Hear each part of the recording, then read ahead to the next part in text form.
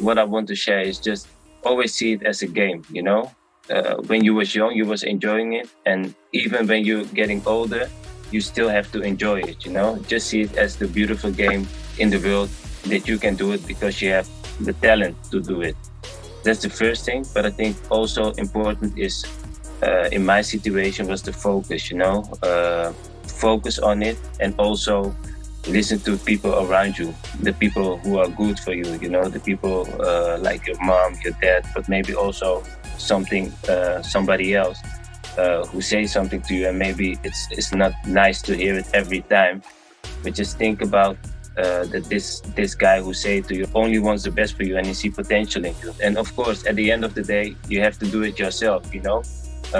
They can say a lot, and everybody have an opinion, but you have to find your own way in it. And I think the important thing is just to enjoy it every moment that you have.